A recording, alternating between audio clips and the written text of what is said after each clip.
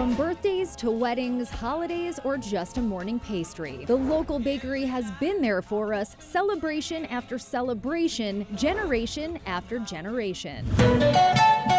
Mouths water all over this town when thinking about cannolis, sfugadella, and let's not forget the cookies.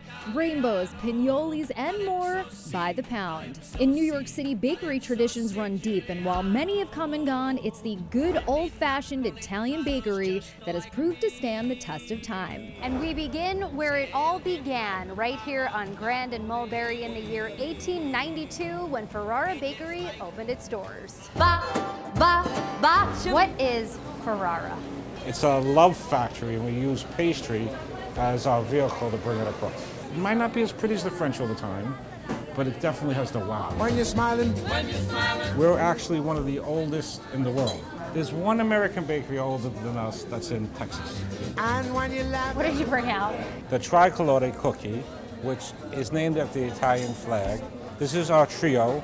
We have our sfogliatella, and then we have a lobster tail. You bring on the rain. Why do you think Ferrara Bakery has stood the test of time? We stick to the basics. So I don't have to reinvent what we do at Ferrara. I have to make sure we do it well and teach it forward.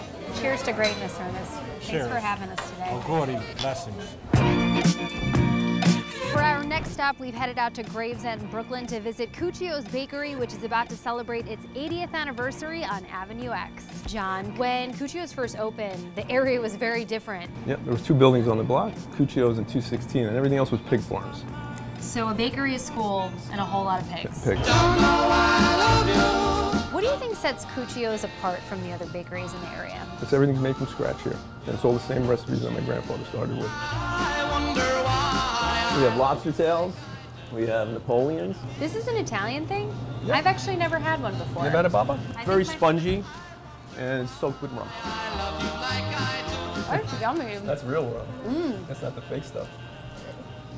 Busy here at Cuccio's. I can't come to an Italian bakery and not ask about a rainbow cookie. We're the only bakery, I think, in America. We call it a 7-layer here. And it's 7 layers of cookies. Not 7 layers between the jelly and the cake. This is 7 layers of cake. Whoa, whoa. We have. They're huge. Absolutely. Folks will be laughing with you. And this is a world famous jelly donut from Cuccio's. This is what we're known for, believe it or not.